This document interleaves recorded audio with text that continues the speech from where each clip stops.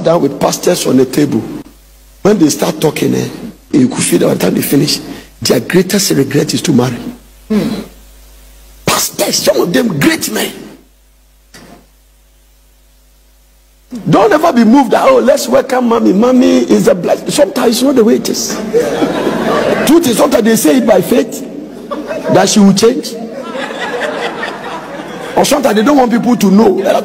I know a pastor in a country that he came there speaking all this accolade about his wife. When he finished, it was a pastor's conference. They were praying. He finished, and one pastor prophesied, "Kidabaya tosaya, says the Lord, because your wife trouble you, I'm taking her to heaven." The pastor is still alive. By the time they go to the wife is dead. But the man, so they asked him, "Why do you speak all this thing?" He said, "But I can't come and speak that he torment me." And he said, "I'm saying it by faith that when he hear, he will change." He troubled the man to go kill him, premature. Pastor, he knows it. Especially those of you you want to marry a pastor but you don't have character. Do you know that when you marry a man that is anointed, you don't handle it well, you become an enemy to the anointing? It is dangerous for your husband to be troubled. It have a long-term effect. This is what you have to fear. God told Moses, go to the mountain and die. Where is his wife and children? I will show you the complication about when God anoints people. He told Miriam, "Are you not afraid to speak against my servant?" He didn't say your dinner brother. I'm telling you, I have seen pastors married break. The man survived, the woman is nowhere to be found. And the reason the man survived is anointing.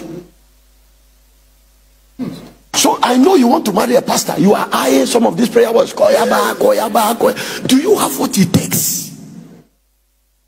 Yeah. Do you have what it takes? Because when God anoints, you become possessive of them.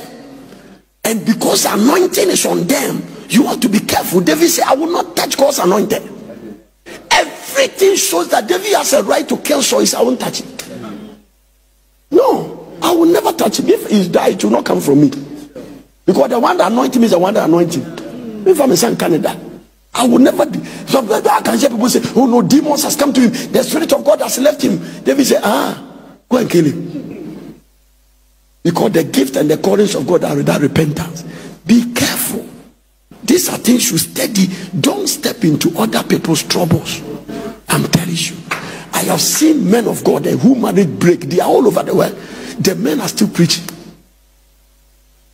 Bishop Noel Jones, even one of the standing teachers, Emeritus Charles Stanley, First Baptist, name them. Why didn't God punish them? Some of them I've never heard about their wife. I don't know them, but the men are preaching. So keep praying that you want a pastor to marry with your disrespectful spirit. When you are today, Daddy no cry the young now. Oh, Daddy no cry to me come once now. Daddy no was my call quite much. There are people once we finish anointing service, they will gossip about us on their way home. And I'll sorry, watch it, Papa. I want somebody to marry one of my daughters and thank God. One guy met me at Atlanta, gave me $1,000 and he said, "Yes, his wife. He has married before. It didn't work." He said, "What make you who you are?" He said, I see the things my father, the prophet, not taught me. But I want to, sorry, I want to news. Only notebook. Oba change. He said, "Who are coming to Toronto? He said, "We need time. We need time. Never try there. Come not showbiz." Since you marry, some of you are married here. Since you marry, what marriage book have you read? How many books do you read? It is not possible. My wife is here for a day to go without reading a book. Bishop James said that not all leaders are readers, but all readers are leaders. Yes. And I mean, I'm not leading. This girl here, you are his leader. Yeah. Whatever you are doing is what you copy. If you are a reader, you will read. If you don't like reading, you won't read. This is the bottom line. So least if you don't have any congregation, your family is your congregation. Your children must see you reading.